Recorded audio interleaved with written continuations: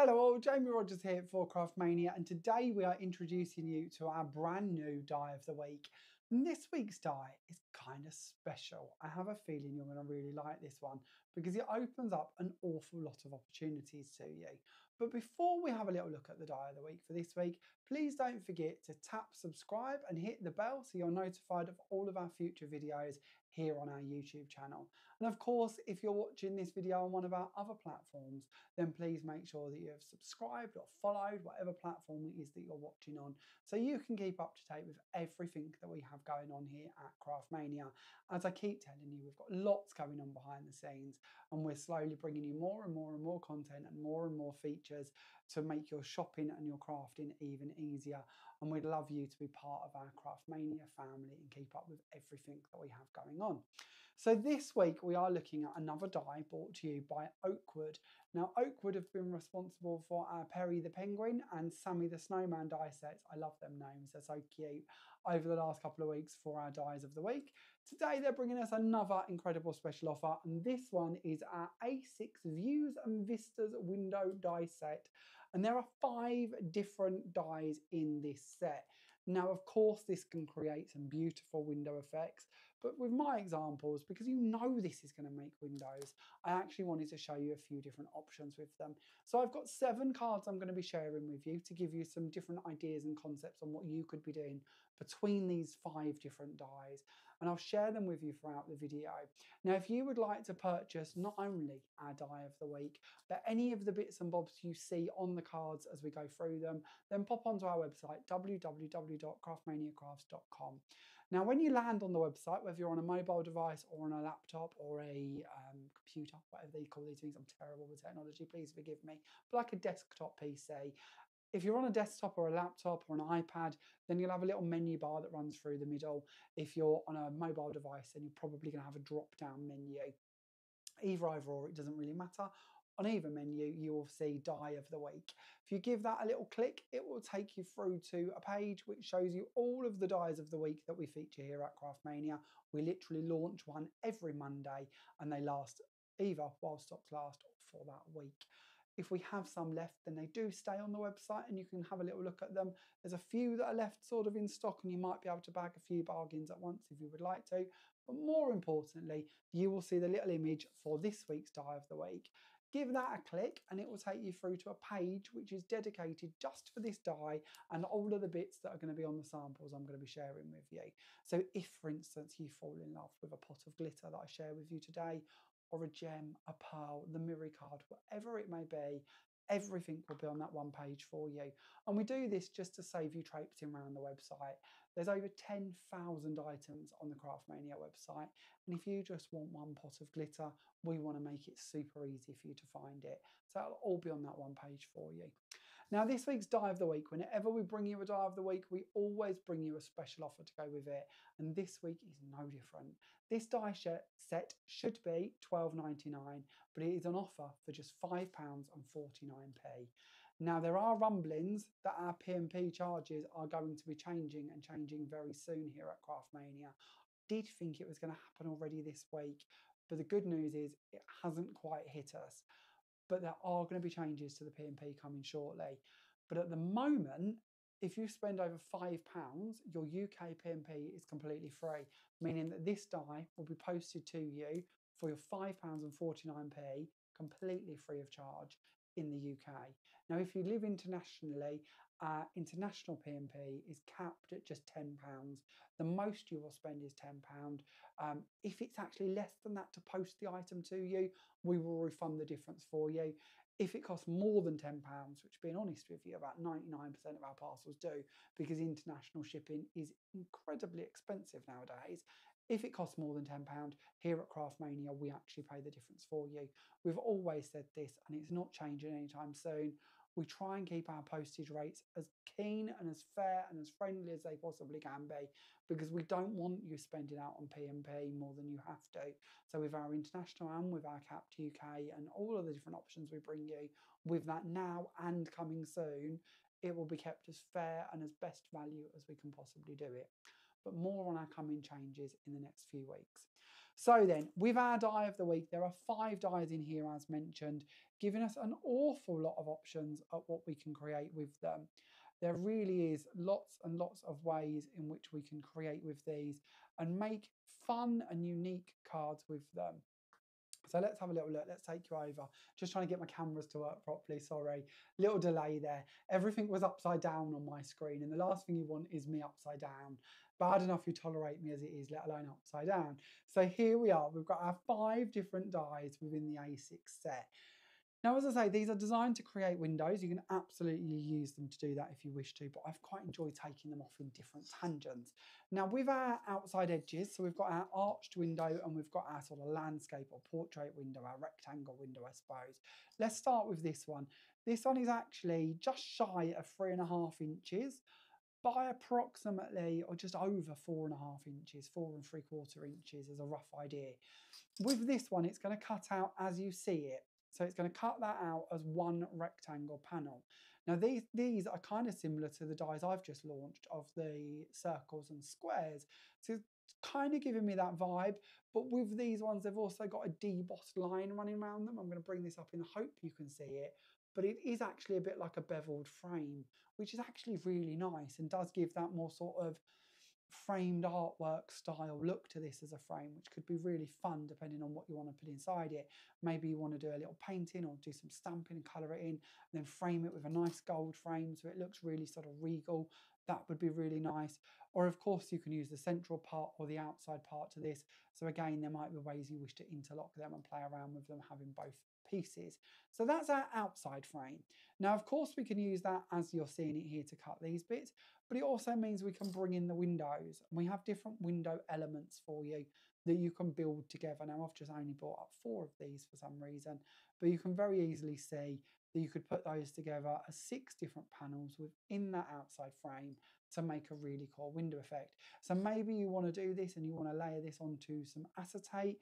You want to bring in something like fluffy stuff and build it up in the windows. Maybe you want to do a scene where you're looking out from the window onto a lovely sort of snowman set. Maybe you want to bring in either Sammy the Snowman, the die set we had, or of course Rodney the Snowman, our lovely stamp, and create a window looking out at one of those snowmen or one of those sort of winter night effects. Or of course you could go the other way and make it that you're looking through the window and into a front room for Christmas or a toy shop window or something along them lines. And then of course you could put something on the end to represent those items. Now with the outside of the window, this again is going to cut out as you see it just here, but it does also have a separate matten layer to it as such.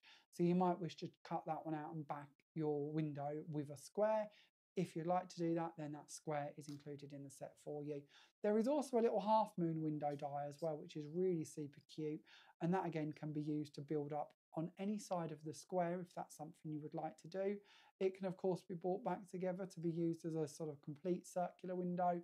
Or actually what I really love for these is using them as little handles, and I'll show you that when we get on to looking at some cards I've made with them. Then our other die, or the last die in this set, is this really cool kind of church window style die. Now this one, to give you some size ideas, is it's just kind of shy of 2.5 inches, maybe 2.25 inches, I suppose, if I'm being fair. I'm never very good at this, so it's always a bit of a rough estimate, but about 2.25 inches by just over 4 inches. So quite a nice size to this one. And just like the rectangle, it is going to cut out. It's going to give you that bevel edge detail running around it, so you have a really nice window effect. You then, of course, also receive the part that comes out of the middle. Now, I don't know about you, I've already done my Halloween cards for this year, but I looked at this and thought this looked like a tombstone. And I wanted to bring in a white gel pen and write little riddles on here, you know, like, and I'm not going to come up with one off the top of my head because it takes me a long time to think of things like these. But you know, when they put little riddles on tombstones, Disney World do this, or Disneyland, and they make little jokes on them that could be quite funny. Things like he lost his head and things like that. That's not funny, but you get the idea.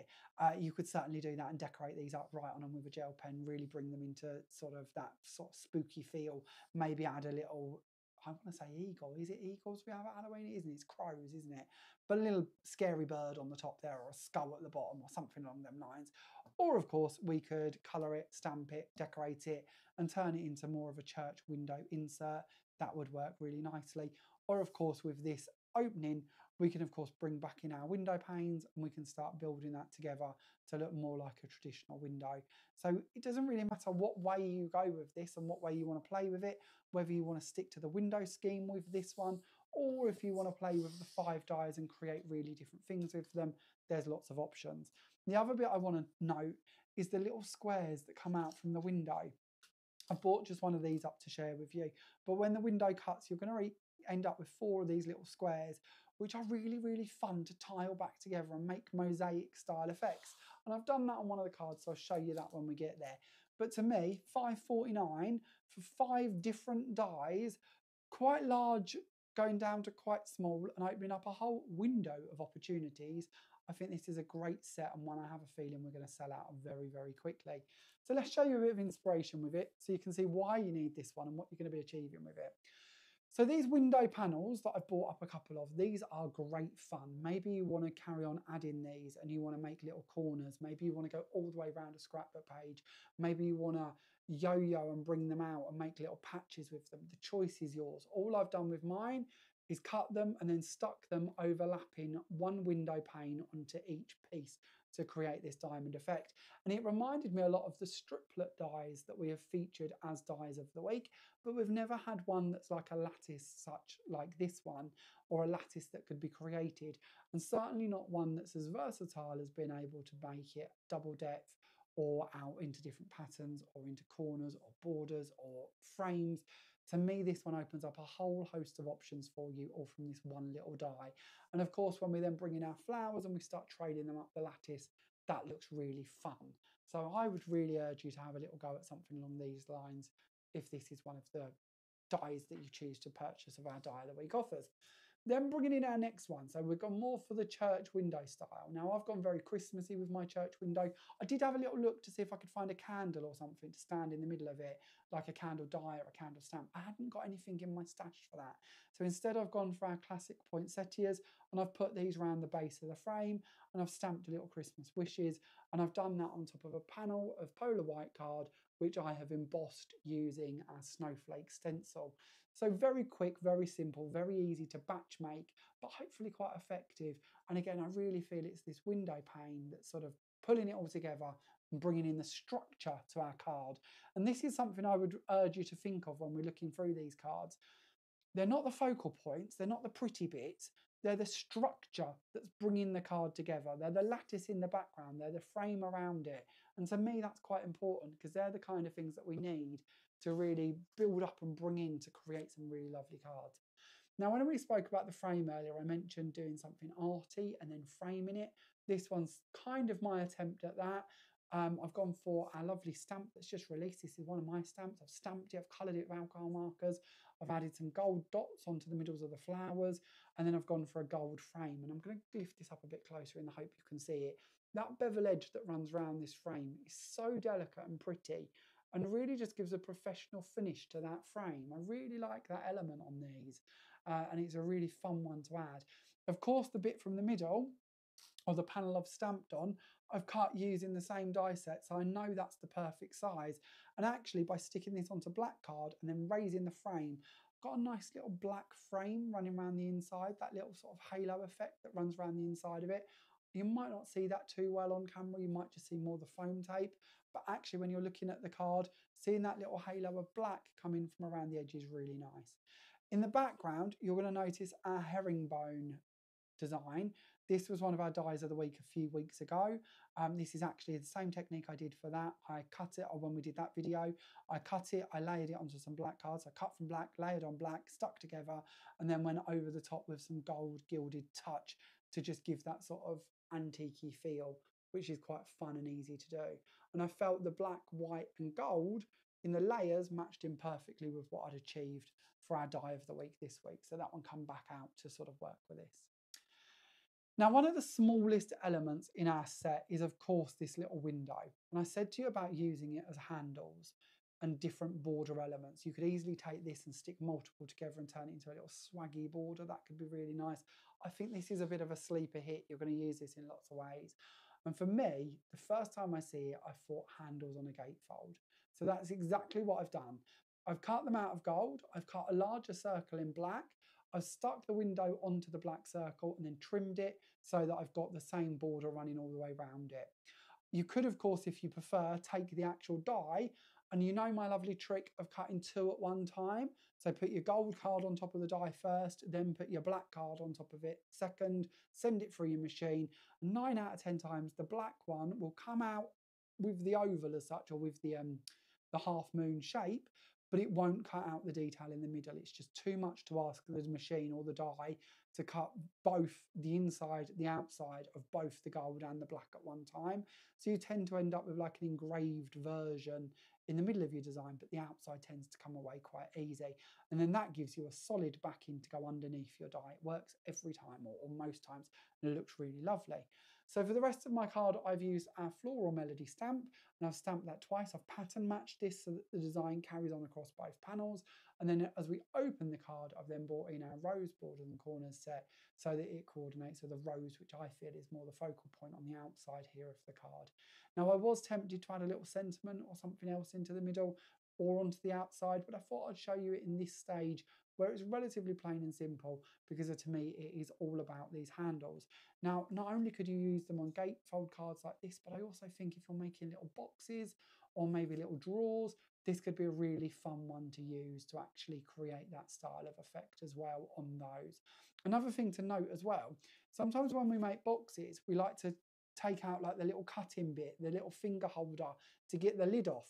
Now you can of course use a circle die or punch and put it on, but you don't always know if you've got it in an equal measure. If you was to use this die and stick the die onto the card and send it through, it's going to cut out and you're going to end up with that little lip taken out, which again is going to give you that perfect access point. So maybe if you're a journaler, a scrapbooker, a box maker, having something that's going to take out that half moon for you, and know that if by just sticking this die directly to the edge of your card, every time you're going to end up with that exact same placement without you trying to move around a circle, could actually be quite beneficial. So it's another use for that one that you might find handy.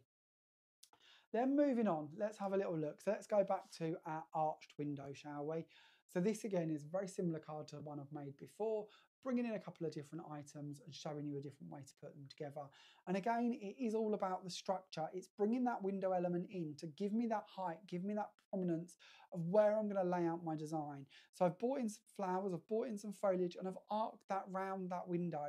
But it also gave me an area here to land the butterfly. And I've really appreciated having that structure set out just by having that frame to play with and build around.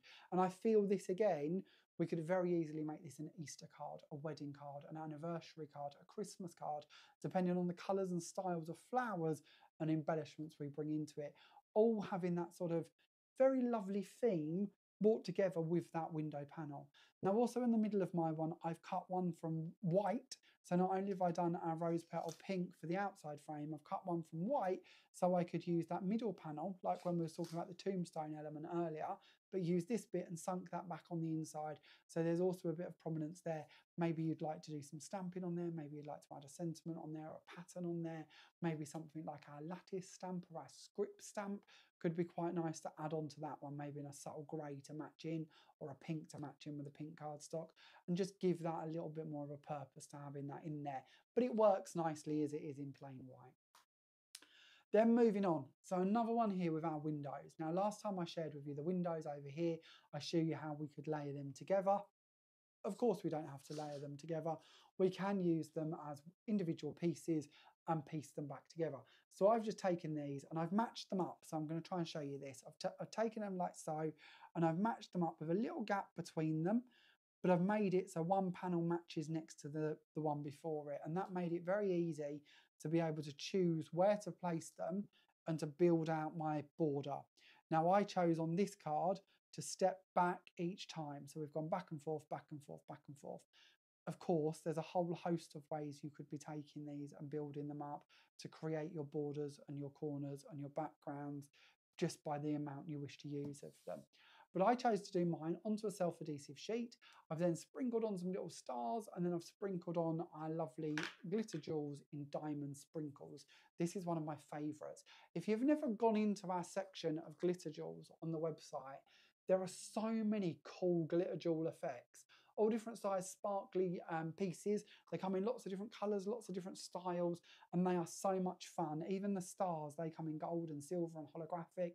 They're really fun to work with. And if you're working over the top of a self-adhesive sheet, sprinkle on your largest particle first of all. So, pop down your frames first, then sprinkle on your largest particle, then bring in a smaller particle and put that over the top. Give it a good burnish down with like an applicator sponge or your fingers, and then you're going to have a really cool background that's unique to you because it's one that you've made using all of your different pieces. Now you might wish to bring in pixie powders and mist them with water to activate them as well. You might wish to sprinkle in a little shards of gilding flakes. There's loads you can add to them, but it's just a really fun way to make a background. And if you're trying to glue down delicate pieces, it's a really fun, easy way to glue bits down without having to put glue all the way around them or cut them on top of a self-adhesive sheet. Then when I was cutting all of these windows, I fell in love with them little squares. I mentioned these earlier. These little tiles to me, these little squarey bits, these are so much fun to work with and so easy to get creative with. So I've bought in another piece of a self-adhesive sheet and I've taken those little panels and I've placed them back together all over this area, just the ones from inside the windows. They look more here than you realise you've actually cut out in there. But very fun to do. Place onto a self-adhesive sheet once again, and then I've put over the top Fire Red. This is our polished silk glitter. It's the most ultra-fine glitter I've ever seen. We've put that over the top of it, and then once done, I thought, well, actually, I want them little squares to have some pattern on them. So of course we could have stamped on them using some StazOn ink, maybe, something along them lines, or we could have done them from plain card and stamped on top of them. But actually I decided what I was going to do is put it through an embossing folder. So I've used one of our Nelly embossing folders of stars. Hopefully you can see that okay there. And I've placed it and I've sent it through the machine, and it's then given me an embossed panel to work with. And of course, because it's all stuck together, the pattern match goes across each of the tiles, which is something I really like. In the background of this one, you're also seeing our herringbone die used once again. That is one of our previous dies of the week that we still have in stock. So if you do fall in love with a herringbone, I forgot to look up how much it is, I'm sorry, but the herringbone die is a lovely die set, and again, you will find a designated page to that on the website if you'd like to know more about that under die of the week. And it will, of course, be in with this week's die of the week as just that die on its own for you to see it. On the edge here, I've used the classic poinsettia. You've seen that come in a couple of times now, and there's lots of different sizes and pieces to that one. So this time I've gone for more the large pieces. On this one, I went for the small pieces, but it's a lovely die set that gives you this gorgeous debossed effect when it's sent through the machine, which really gives you an elegant finish to your projects and very simple and achievable to do. So that gives you a little glimpse at 7 different projects with this Windows die set. And as I said at the beginning, I don't think I ever really used it as a window because we know we can do that. So I wanted to share with you how we could use them as handles, how we could use them as frames, how we could use them to make up our mosaics. But to me, this is one of the best value die sets we've bought you because for only £5.49, you've got them 5 different options. And as you can see, it's not just like when we bring you a picture die or a butterfly die, for instance, where it's just going to create a butterfly. With this set, you can see how many different styles of cards and ways you can take this to get creative. And to me, that makes this set absolutely incredible value. Now, if you fell in love with it and you would like to order it, pop onto the website, www.craftmaniacrafts.com. And then again, you'll find the die of the week tab, whether it's on the drop-down menu or the one going across the page. Give it a click, head on through, look for the picture of this die, give that a click, and it will open up all the bits we've been looking at. So whether it's the flowers, the butterflies, the stamps, all of the bits we mentioned will be on that page for you. And don't forget, currently, at the moment, and this is set to change any day now, but currently your P&P is free in the UK anytime you spend £5. And if you shop with it internationally, then it is capped at just £10. If you have any questions that we can help you with, please pop them in the comments and I'll do my very best to answer them for you. If you would prefer to speak to us or you would like to order via phone, then give us a call, 01493 843 666, and Daphne will be sure to help you and place your orders or answer your questions, find out the answers if needed. And of course, you can also pop in and see us in store at Craftmania Essentials, 6 Regent Street, Great Yarmouth, Norfolk. Thank you very much for watching today's video. I've really enjoyed it. I hope you have. And don't forget to click subscribe, tap the bell, and I'll see you all again very soon for our next video here at Craftmania. Bye for now.